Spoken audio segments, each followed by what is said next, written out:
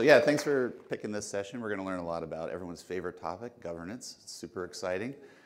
It's a big part of how we do things at Capital One, and probably you're going to learn it's important to wherever you're working, whatever your role is as well.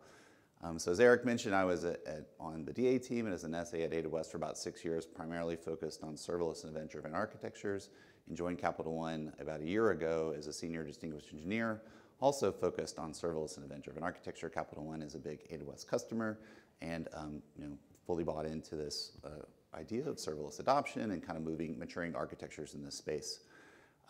Outside of that, I also work in resiliency, so you can imagine at a financial organization, that's a big part of our business, and thinking about things like multi-region architectures and having resiliency across complex systems like event-driven architectures comes up a lot when talking with engineering teams. They understand what they want to build, but not how to build it in a resilient way.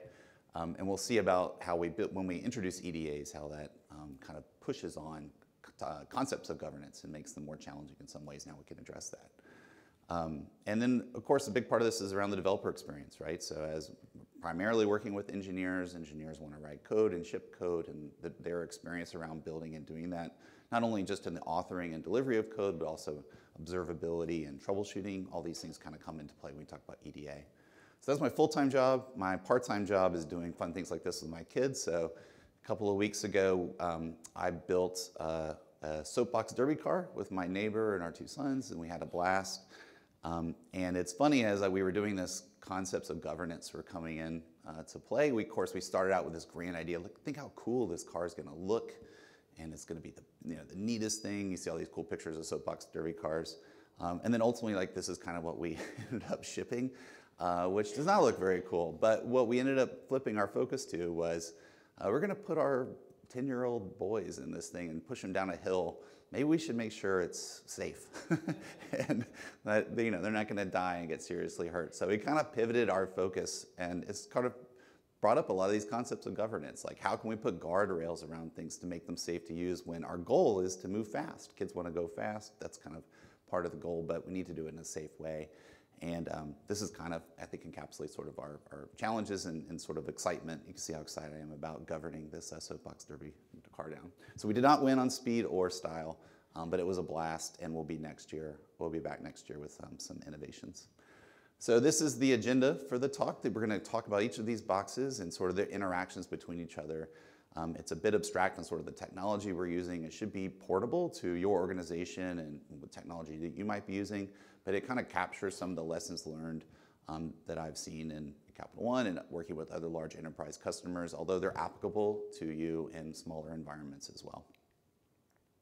So of course, we can have EDA talk with a very brief introduction to it.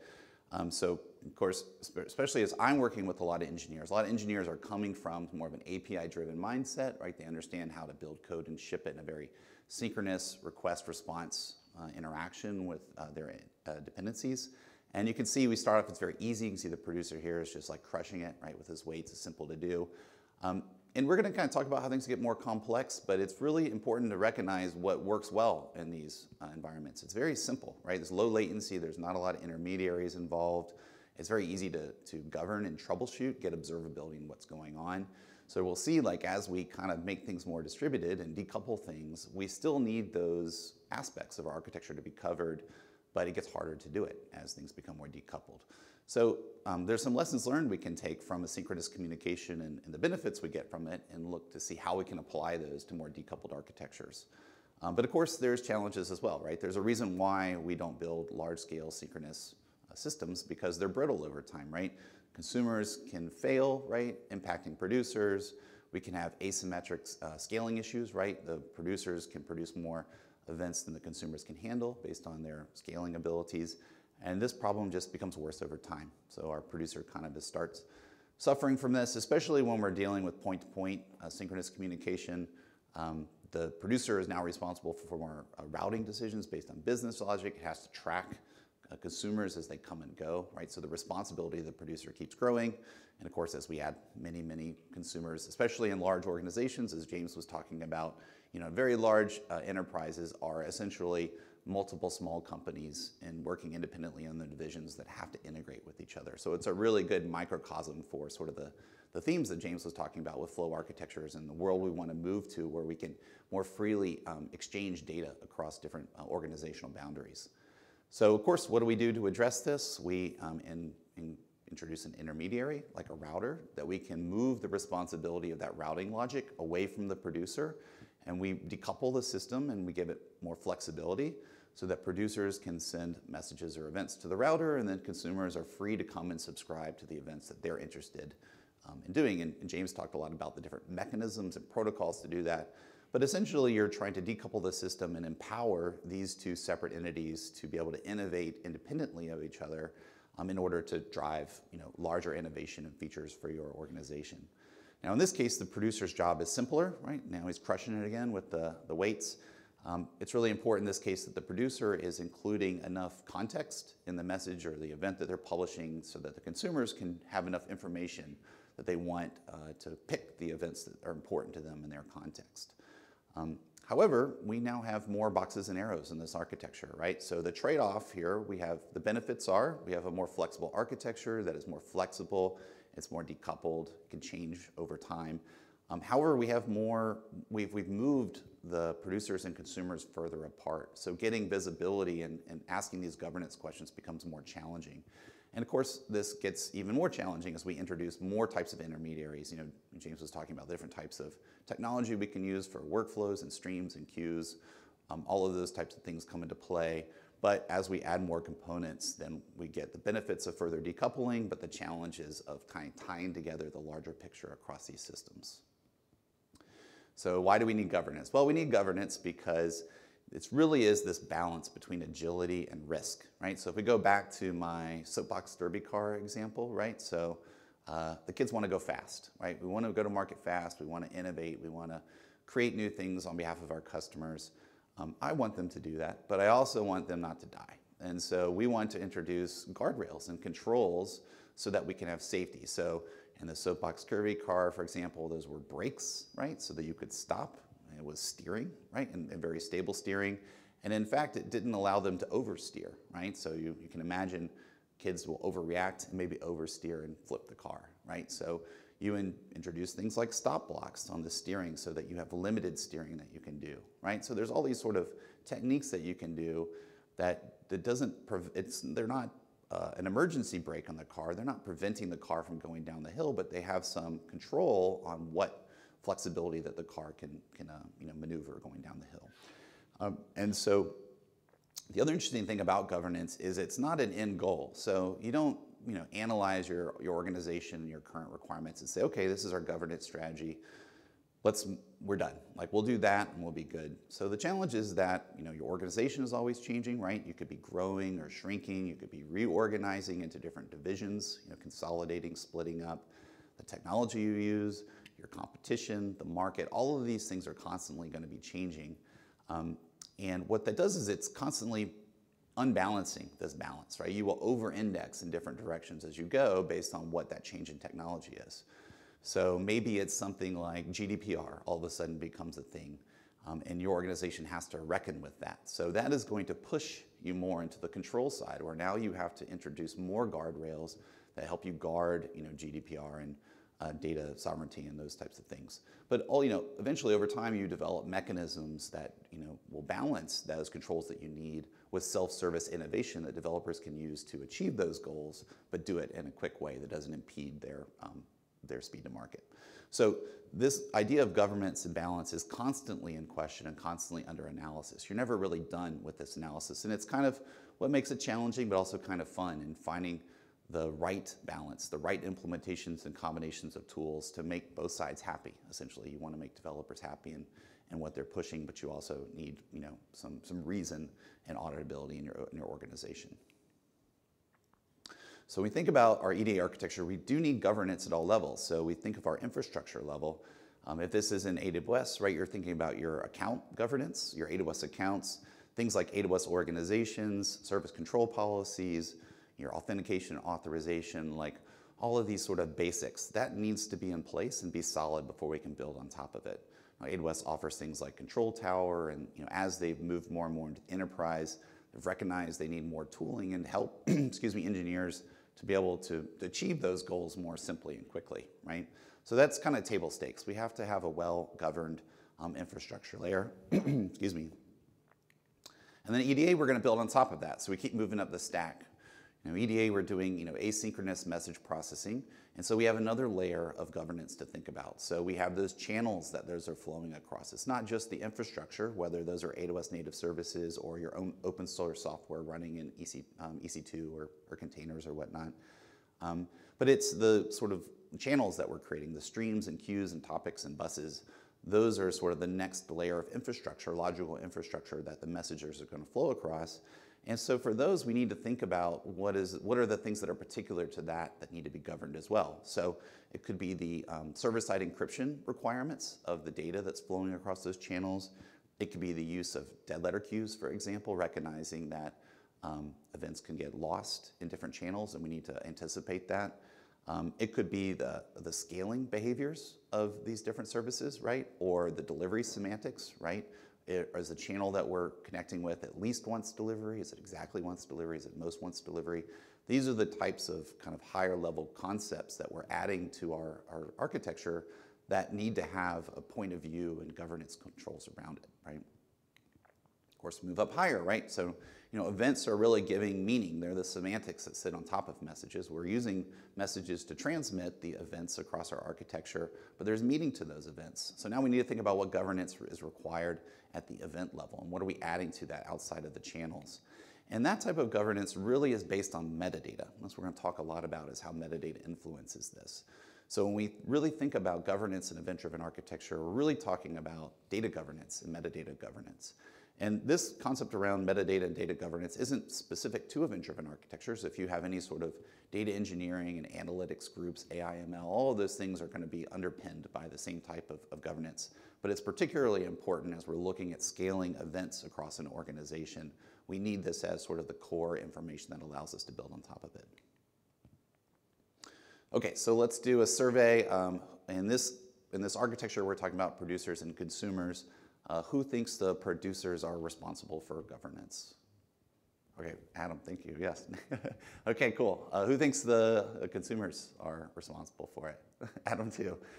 Okay, who thinks this is a trick question and actually both are required? Okay, guys, okay, I couldn't outsmart you guys. Yeah, of course, right? So, I love this term from AWS uses around shared responsibility model. It's kind of like a thing that you could apply to almost any aspects of architecture. But I think it really represents well what's required in distributed and decoupled systems, right? It is not the responsibility of any of these parties to ensure that you have an overall well-governed system. You need everyone to participate in that. And it's not just at the event level, right? As we move down all those architectural levels, it requires the participation of security groups, right? Platform teams, engineering, product. Everyone has to participate together in order to ensure that we have well-governed systems. Okay, so as I mentioned, when we're thinking about EDA governance, it really all starts with this metadata catalog. It sort of underpins everything that we need to build on top of. So we're going to kind of build out that agenda slide that I mentioned initially. So of course we have our producers and a router and consumer, sort of our basic EDA architecture, and we're going to add this metadata catalog. Now, there's some common functionality for a metadata catalog. James had mentioned as well, discoverability is a big one, right? In large organizations, often people they're exploring a problem space. They have a problem to solve, but they don't really know what information they need or what's available. So as James was mentioning, using Google to search for APIs, I do this all the time, right? I have an idea of the thing I'm interested in. I'll type in some terms, right? It's not quite right. I'll read a blog. I'll find some more exact terminology around I want, and I sort of like zero in on the thing that I need over time. So this challenge of discoverability is very important inside of a large organization where there can be a lot of common information that has really important distinctions, and it's really critical that you can distinguish between similar types of events and metadata in order to locate the type of event that you want to react to solve your use case. So once we can discover the event we want, it's important that there's technical information about that. What is the schema and the sort of technical details and how you're going to consume the event? But it's really critical that we can understand the business context around that event. So it's not just the technical details and what's coming in what are the data in the event, but we need to apply business context to that, right? So in certain use cases, right, there can be really nuanced distinguishing properties about events, and those need to be clearly called out so that people can be confident not just discovering their events, but using them appropriately. And then last is the usability of it. So the data catalog can also act as a portal. So once you've discovered the event, there can be information about how a developer can easily use that. So it could be schema information, right? It could be documentation. It could be endpoints, right, in order to subscribe to those and consume those events. And better yet, there could be clients that you could download in order to make it easy for people to connect to those sources, right? So this is a single place that we want people to come to when they're going through all phases of discovering and using the metadata. We have this catalog. We need to put information in it, and that's the responsibility of the producer in order to register those schemas with the catalog, metadata with the catalog. Now, it might not be only the producer's responsibility. So you can imagine in large organizations, just like we're reviewing code, there can be opportunity for people to have visibility and feedback on the schemas that are getting registered in a metadata catalog and approved. So it doesn't mean that this is a totally self-service operation, but ultimately the producer is responsible for publishing the message in the schema, and so I view them as sort of the primary responsible entity for registering the schemas and the metadata catalog. Now, oftentimes, when I've seen examples of metadata catalogs, it's like the end of the road. There are these beautiful examples, and they come with a bow on them, and the domain is very well defined. The properties are well defined. It's a very, not as simple, but a very clear case for what a good looks like for metadata. But I will tell you, that is not how things start. Things start in a very raw way. Oftentimes, you could be integrating with a third party who's providing you data, and you go through this discovery phase. So the data may be incomplete, it may be confusing, there may not be enough context around the data that you're receiving. So there's a lot of an early stage sort of phase of metadata. Now, it's still, so an example of that might be coffee beans, right? So if in our example, we're gonna talk about how we can build systems around metadata and coffee. So we might start off, these are just oval shapes, right? They could be coffee beans, they could be, flying saucers, who know what. But we have sort of an indistinct shape of the thing that we're dealing with. And we might have some just very simple fields, the species of the coffee, the company that produced it, the country of origin. So we have some information around them.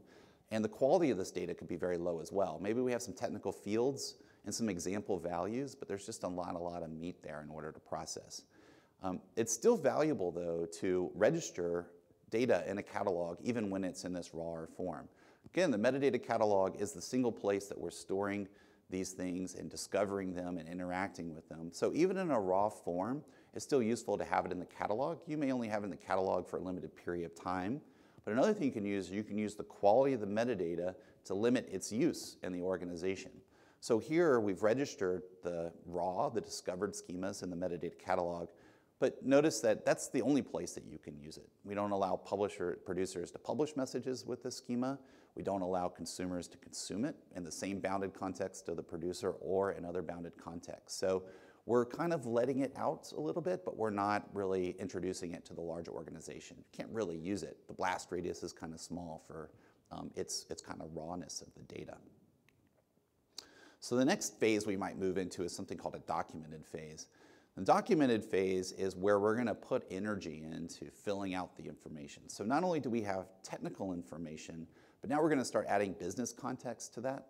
So instead of a technical field name, you might add a business field name. What is the description, the naming of these fields based on the ubiquitous language in your organization, the things that would make sense to people that are trying to find these things, right? Because the technical field names could be abbreviated, they can come in a lot of varieties that may not be clear on what they are and how they're used, and especially if someone's new to the problem space, they might not have the domain context to understand what they're looking at.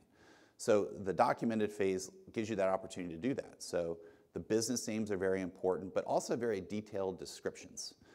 And so you can have sort of a quality gate around this where people are reviewing the metadata and ensuring that descriptions are detailed enough that explains what the fields are, and any differences, nuances in those field values can compared to other field values. So in a lot of cases, you can find metadata fields that are very similar but have different meaning in different context. And this is really where you want to tease that out. And it definitely is a conversation, right, with your, not just the producer deciding what these things are, but getting feedback from others in the organization and sort of going through a review and approval process to ensure you've got the right context captured from a business perspective. So here we have our beans. Now our beans have little lines in them. This looks a little bit more like a coffee bean. And we've added more information. So now we know the farm those beans are coming from. We know the lot number of the order. So if we wanted to trace those beans back to a particular shipment, we can do that. We might even know the mill of where the coffee beans were milled before being shipped. So not only do we have more metadata fields, more information, but we also have more detail on those, right? So we have the business names and the business descriptions as well. So we're rounding out what's going on. And as we do that, that gives us, we can open up the usage of that a little bit more. So now, not only can that metadata live in the catalog, but now we allow producers to publish events using that metadata in those schemas. However, we're limiting who can use that. So now we might view that in sort of this phase as only being used as internal business events towards a bounded context. So here, only consumers in the same bounded context can subscribe to those events and use them, right? So this might be useful in the case that you have engineers that are starting to build applications around these things. You might be getting feedback on their usage. So we still want to kind of expand its use, but not totally let it go everywhere. And so sort of the final phase that you might think about with metadata quality is the curated phase. A curated phase means that not only do we have the technical and the business context, is that we've added classifications and qualification to the metadata as well. So this might be whether the fields are required or not, but it can also be more business context classifications. So whether the information in this field requires encryption or not, what it is, whether it's public-private information, some rules around how it can be published or consumed. So this is additional, very qualitative or categorical information about it that really gives us the full context on the metadata and how it can be used across the organization. So now our beans are brown and they've got lines. We really know that these look a lot like coffee beans right now. But we've added a little bit more information. Contact information, right, which might be like sensitive information about a particular supplier, which may not be something that you want to share out broadly. And maybe something like carbon emissions, right? We know as organizations, boards are now interested in their suppliers and their carbon emissions. And so for our company, we might want to be able to report that up to our board. And this might be very sensitive information according to the supplier that is not widely available, right? So we're adding more and more fields, but the fields that we're adding at a certain point require this curated information around them to make them usable across the organization in a well-governed and responsible way. So once we move to the curated phase, now you can see we really have no restrictions on its use across the organization. So it can be used within the same bounded context as the producer, but it can be used in other bounded contexts as well. So now we feel like we have enough metadata and detailed metadata that we can then reason about how it's being used across the organization. That's really the goal. Okay, so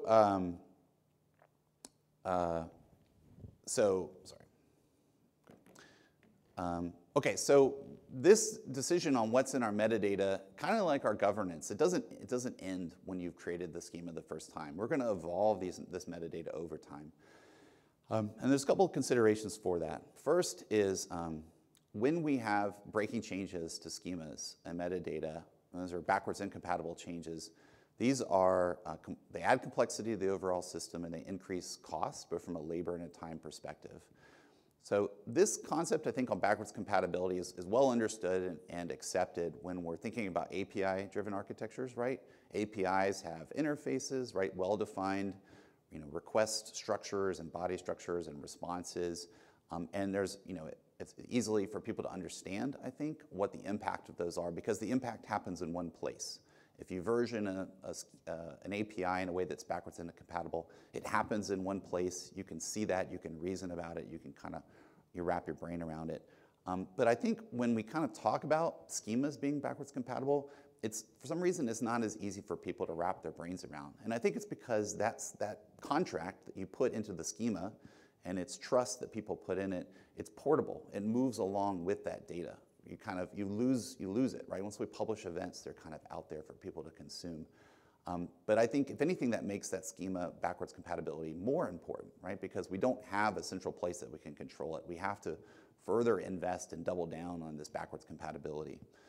And when we do that, it has some benefits, right? So it builds trust in the overall system of events. So developers can subscribe to events and process them without fear that they're going to be woken up next week in the middle of the night being paged because some other person made a change to the data that they didn't know about, and it's going to break their system, right? So having backwards compatibility is a big part of earning trust in the overall system, and it increases stability, right? So benefits are we've decoupled the system. Things are much more flexible. It's really cool. But we've also introduced architectural complexity in the organization, right, which can introduce instability based on all the different moving boxes and arrows and moving parts. So where we can simplify things and create standardizations and trust is important to feed into a greater overall stability of the whole system. Now, as you're doing this, there's a couple of techniques that you can consider. So one is considering default values. So as we evolve a schema in a backwards compatible way, we're going to introduce new fields, but we might have producers and consumers that are interacting with that schema at different versions at the same time. It's not going to be an atomic flip to a new version. So in the case where we've created a new version that we want consumers to consume, producers that are producing events at the older version, we can decouple sort of the versions of those things by using default values. So the consumer can consume a different version and not be impacted if the event hasn't been created by a producer at that schema version. Same goes true when you deprecate fields, right? We don't want to delete fields out of the schema. That could break our different consumers. So we might introduce a default value for deprecated fields as well. So if it's no longer being published by producers, then we can give a default value that people can reason about. So another thing I've seen is it's very tempting inside of our metadata schemas to know, like we have the known knowns about the universe that we're working in our domain, and it's tempting to be able to model those as enumerations. So we might say like we have north, south, east, and west of directions in our use case, and that will never change, so we're going to keep those. And then we learn, of course, as soon as you make a decision like that, that's exactly always when it happens, where you learn the next week that, nope, the business requirements are changing. Now we have northeast, northwest. We have different types of variations on those things. So the risk of, so the benefit, right, of enumerations is it's very clear on what the values can be in those set of values, right? So that's a better developer experience. The risk, though, is that it can impact backwards compatibility over time. So I really recommend limiting the use of these. You can better represent these as types, right? So if you have a string type or a Boolean type, for example, but then we'll see later where you can need to be able to check these values in different ways later on anyway, so it doesn't really help you there. So the other two things to consider is once we are evolving our schemas is we need to be able to observe the versions that are used. So ultimately, we'll look at how governance enables observability and analytics. That's really critical for us to be able to see what's going on in the overall system and push people up to newer schema versions or reason about their support over time. Supporting multiple versions of schemas over time can become costly, so there's a couple of strategies for this. One is that you can limit, of course, the number of versions that you want to support. So you might do like an N-2 approach where you support the current version and 2 previous versions. This is easier on the producer side. They're not having to produce as many versions of the events, but it puts a lot of work on the consumers to be constantly upgrading those. It can also prevent you from launching new versions of schemas until you've upgraded people to sort of the middle version so that you can move up a version as you go. So that's one way you can look at it. Another way I like is Stripe's API schema approach for this, where they have new customers pinned to the newest version of the schema at that time. So customers are always pinned to a version. And then they give customers the option of requesting a newer version when they request information so they can test new versions of schemas proactively before pinning it to the new version. So I like this strategy. The other thing is that they only publish events at the newest schema version. So it's not as hard for the publisher, and then they have a downcasting system. So you publish an event always at the newest, and then if required by a particular consumer, you can essentially have migrations that will transform the events to lower levels as needed.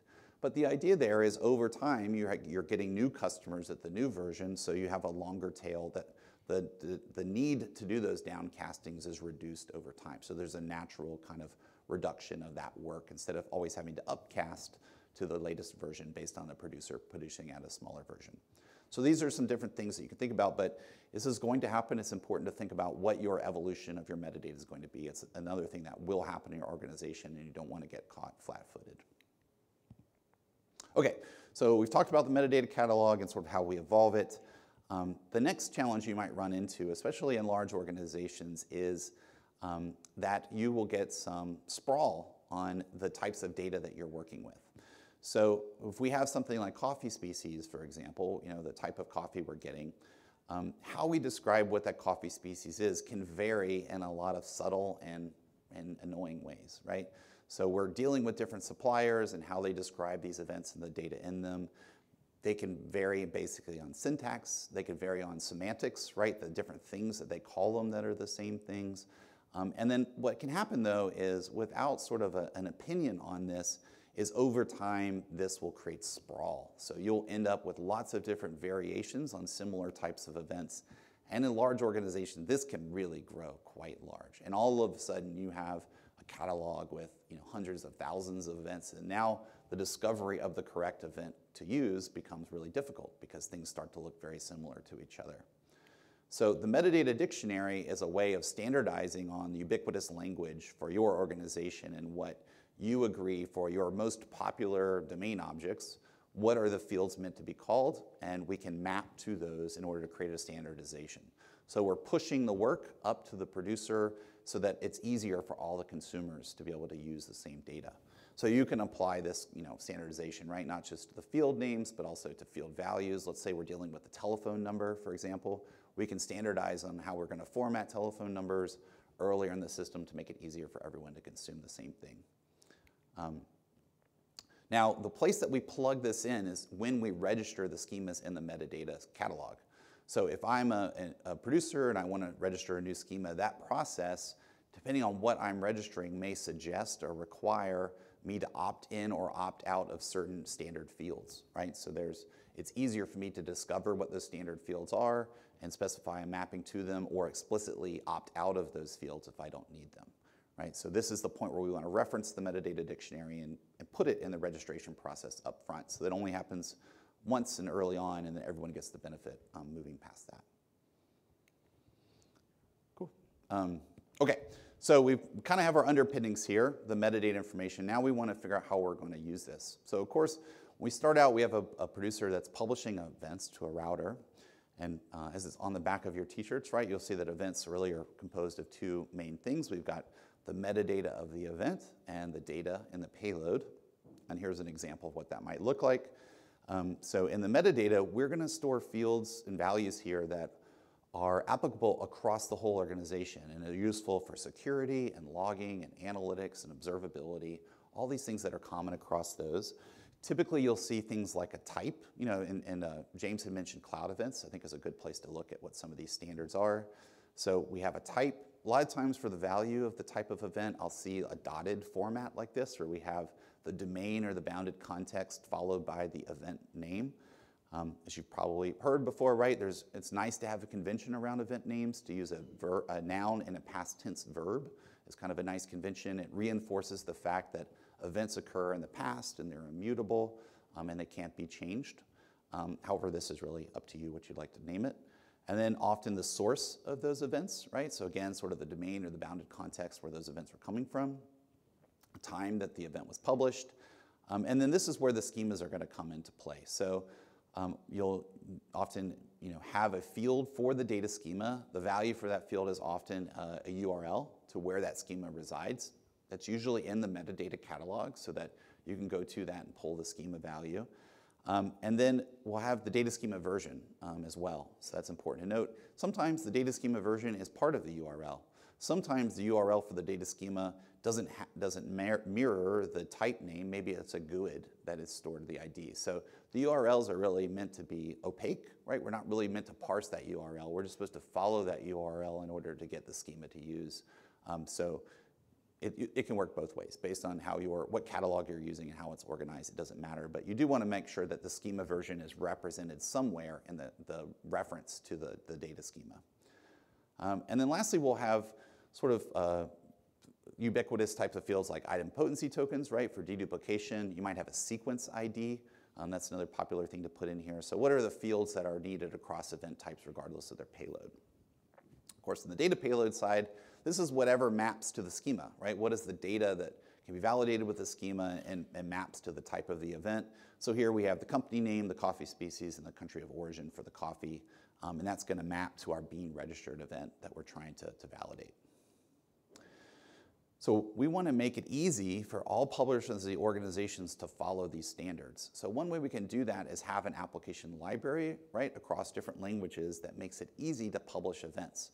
So here we have a Java example, and in this case we have a library, right, which gives us a publisher client. The publisher client knows where to publish events to, right, how to create the right structure of the request, right, how to serialize the data, is it JSON data, Avro schema, or whatever that's kind of going to the endpoint. And then we have the ability to model the request and the response. So here we have a request builder, and in the request builder, this gives us typed properties that can be required in order to publish that event. So it makes it very easy for a developer to know what are the fields that I need to put in and what those values are in a consistent way. It also provides flexibility, though. So the data attribute of this request can be just take an object of any type. So it doesn't require knowledge. It can work across event types and just provide a standard way of publishing them. So having these types of application libraries is really critical to kind of get well-governed and consistent results across large organizations with lots of engineers. Okay, so we have this really well-formed event now that's going to the router. But how do we know that these events are valid, right? It's possible that the router could validate those events, but that capability is not in all routing of events, right? So we need a capability to do the validation before it gets to the router. So here we want to introduce a gateway. Now again, the gateway may be part of the routing or it may be external to it. I've seen it both ways. But this is the functionality where we're going to publish the event to the gateway, and the gateway is going to validate the schema against the event and then forward it to the router if it's valid for processing. Now there's a couple of common things that you want to do in a producer validator. The producer validator is all about control. We're really having, we think about this command control, we're really coming heavy on enforcement at the producer side. And the reason we want to do that is because we want to prevent bad structured events from getting into the system, and then it grows in cost and complexity as it moves through the system. So we're being tougher on the events that get into the system, right? And there's a couple of things that we'll check. So we'll check the formatting of the event, although we have this nice like application library you can use. Maybe not everyone uses that, so we need to ensure that the events are coming in the right formats. We need to validate the schemas, right, that are attached to the event to ensure they're correct. And then in some cases, the schema may not be able to represent all aspects of validation. So let's say we have a completeness requirement where we have a field that can take an array of items, but we know that we need at least 2 items, right? Maybe this is in a list of subnets or something like that for an AWS environment or something like that. So the producer validation also wants to check on completeness. It might need additional logic to do that, but that's also a control point before we publish events.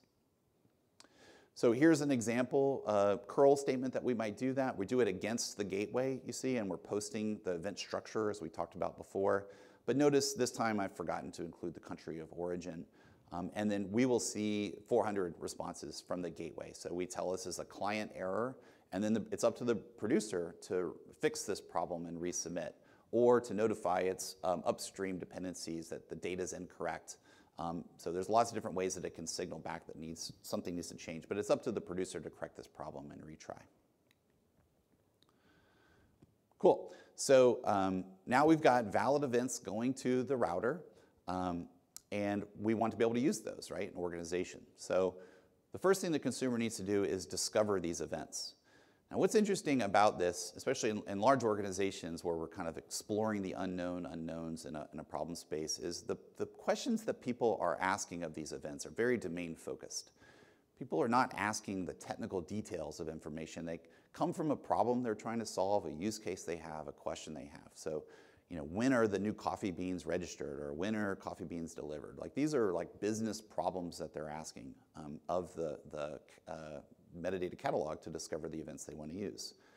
So it's really critical that the metadata in the catalog is complete, right? Back to that high quality metadata is really critical in order to just drive discovery.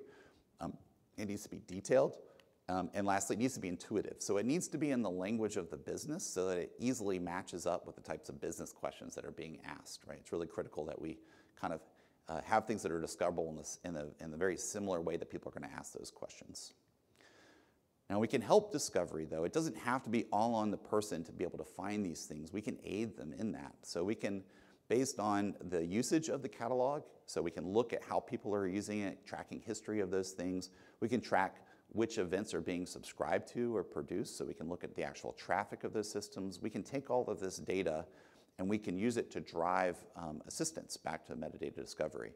So this could be around what's popular. So someone's coming to the metadata registry and they search for coffee. What is the most used event, right, that people are using? That might be the one they want. So that's an easy way to get people to the right suggestion. If they're looking at a particular event, we can show similar types of events that people are using. So it may not be the one, but they might not be aware that there's an event that is slightly different, but captures their use case better. So that's an easy way they can see those. Or we can use this to drive models, right? So we can take all this data, create AI models, and use them to drive recommendations and predictions as well. So there's a lot of things that we can add to the discovery process to make it easier for people to find the right event quickly and then use it. David's giving the talk at the same time, but I highly recommend that you check out his open source project. David Boyne created this called the Event Catalog. It's an open source project that you can install in your own environment. And it has these goals, right? It is an easy place for you to document your event schemas, to be able to discover them based on search or tags or categorizations.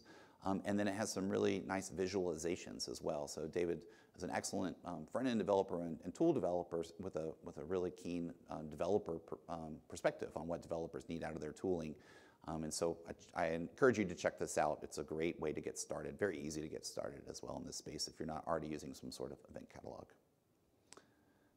Okay, so we found the event that we want. Now we want to subscribe to that event. Now the subscription to the event can be very easy. Like as James was saying, we want to create a world where it's very self-service. People can come just find the events they want and consume them.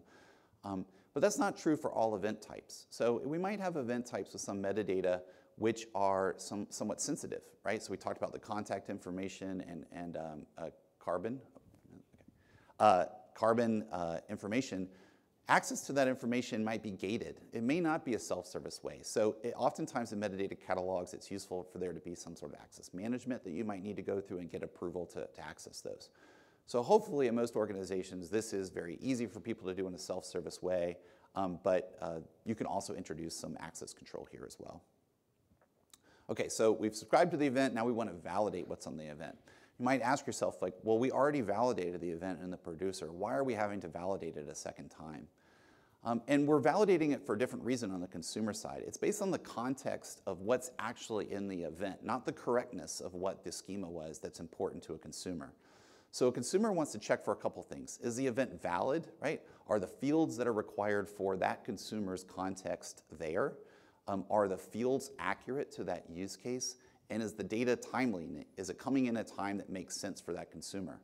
So oftentimes another metadata field I'll see added is a TTL value on the data timeliness, right? So the producer can say, you should treat this data as correct up to this certain period of time. So an example might be stock ticker information, right? I mean, the information is only good for a very short period of time. And so a consumer can skip processing that event if they're past that time. Why can things get out of sync? Well, there could be data supply chain issues, right, where events are delayed. We can have infrastructure issues why those are delayed. We can also have replay events, though, where we're doing reconciliation and resending events, and some consumers may want to skip events if they don't make sense for their context. So here's a good example. We have beans that are being registered. We have all of the information that we've discussed except the carbon emissions. So the data it's legit. Like, this information is useful, but not to all consumers. So we might have a sales organization where we want to put these new coffee beans available for purchase on a menu. We might have a marketing organization wants to put it in a newsletter and make it visible to more people.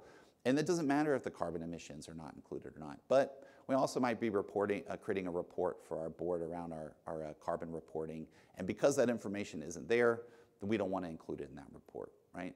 So we're still validating things as the consumer, but we're validating them for things that are based on if that actual event that we're receiving is fit for use for that particular use case. Great, so these is completing the picture, right? So we've introduced these pieces one by one. You don't have to introduce them all together. But you can see, like, regardless of the size of your organization and what you're doing, you need to think through these problems that you have, especially as things start simply. You don't have these problems, but they grow. Unless you have sort of governance in place, you'll very quickly get into an area where it's difficult to pull things back into your organization. And once we have all of these pieces in place, this really kind of gets us to some of the more business-focused things around observability. So lastly, we can have an observer on the router or the channel where these events are going through, and we can store those in event storage. And this really unlocks additional business governance, right?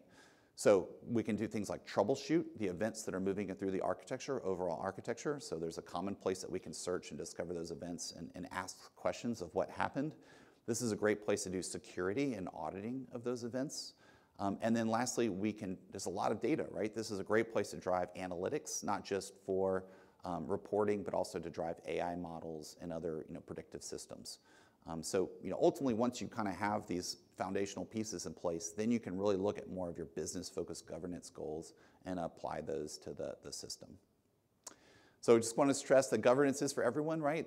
You don't have to apply all of these strategies or take all of them, but hopefully there are one or two things here that resonate with you and your use of event-driven architectures. You don't have to adopt all of these things at once.